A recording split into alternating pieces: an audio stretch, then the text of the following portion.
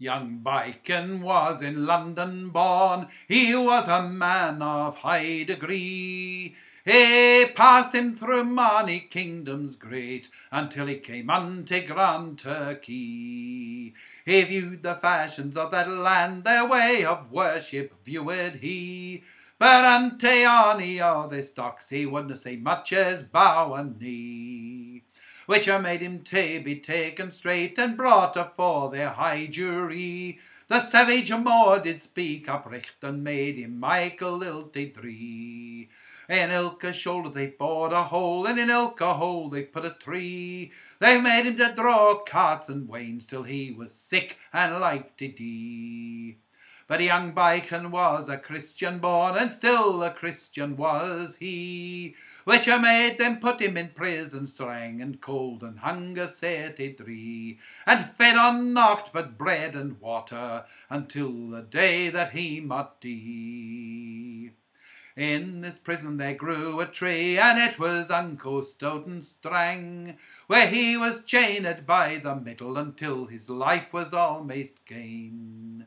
The savage Moor had but a doctor, and her name it was Susan Pye, and ilka day as she took the air, the prison door she passed by. But it fell ance upon a day, as she was walking she heard him sing. She listened to his tale of woe, a happy day for young Beichan.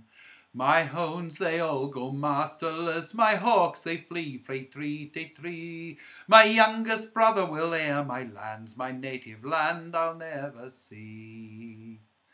Oh, were I but the prison keeper, as I'm a lady of high degree, I soon would set this youth at large, and send him to his ain country.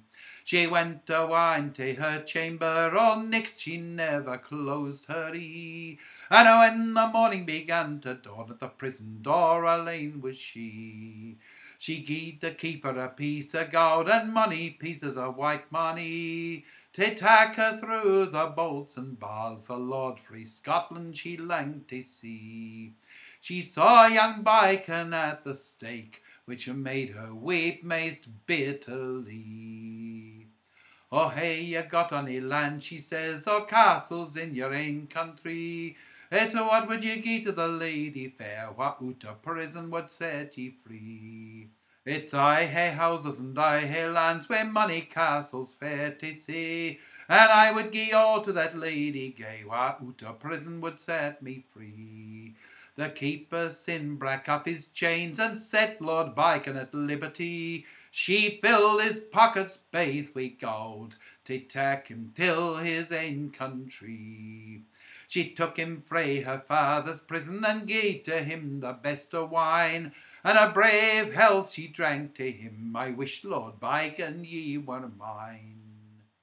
It's 7 long years I'll make a vow, and 7 long years I'll keep it true.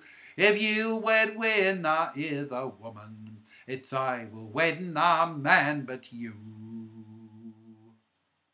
She's ta'en him to her father's port, and gi'en to him a ship of fame. Farewell, farewell, my Scottish lord, I fear I'll ne'er see you again. Lord Beichan turned him round about, and lowly, lowly looted he. Ere 7 long years come to an end, I'll take ye to mine ain country. Then when he came to Glasgow town, a happy, happy man was he. The ladies all around him thronged, to see him come frae slavery. His mither she had died of sorrow, and all his brothers were dead but he. His lands they all were lee and waste, in ruins were his castles free. Na porter there stood at his yet, na human creature he could see, except the screeching owls and bats had he to bear him company.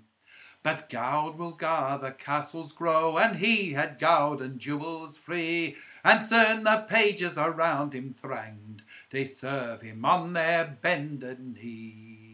His hall was hung with silk and satin, his table rung with mirth and glee. He soon forgot the lady fair, that loosed him out of slavery.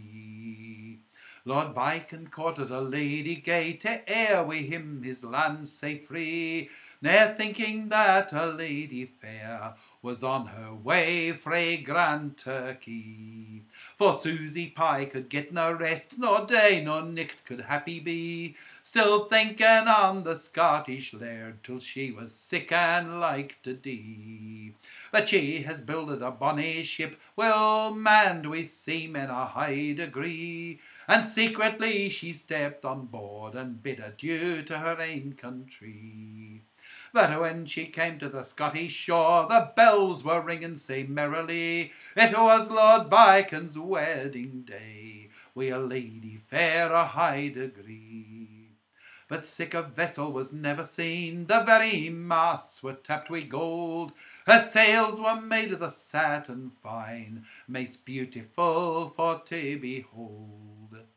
But when the lady came on shore, attended wi' her pages three, her shoon were of the beaten gold, and she a lady of great beauty. Then to the skipper she did say, "Can ye this answer gie to me? Where are Lord Beichan's land sae brave? He surely lives in this country." Then up he spake the skipper bold, for he could speak the Turkish tongue.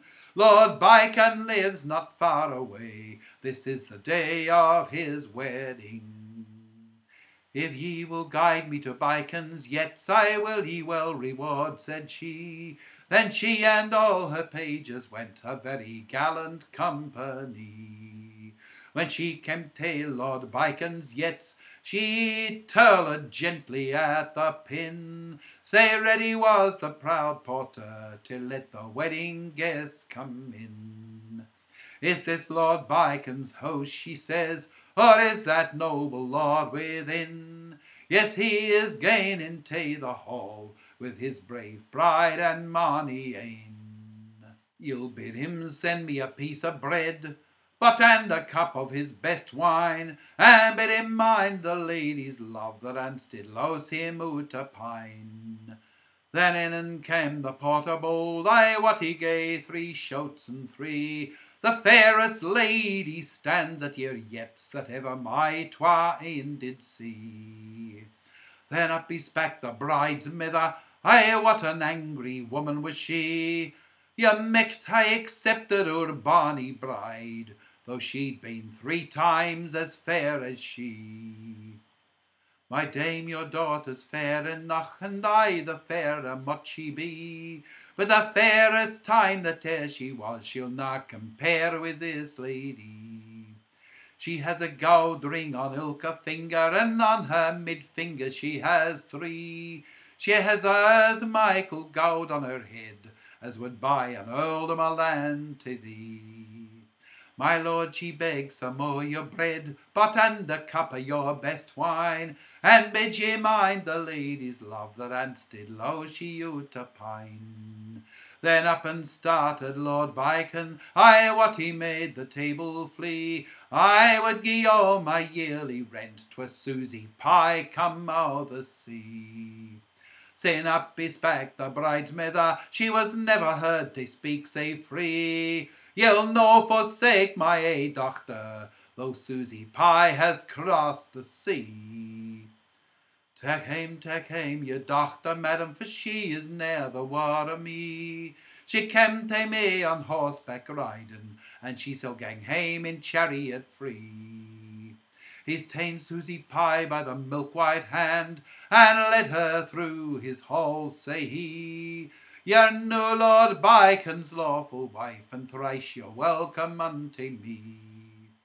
Lord Beichan prepared for another wedding, where baith their hearts say full of glee.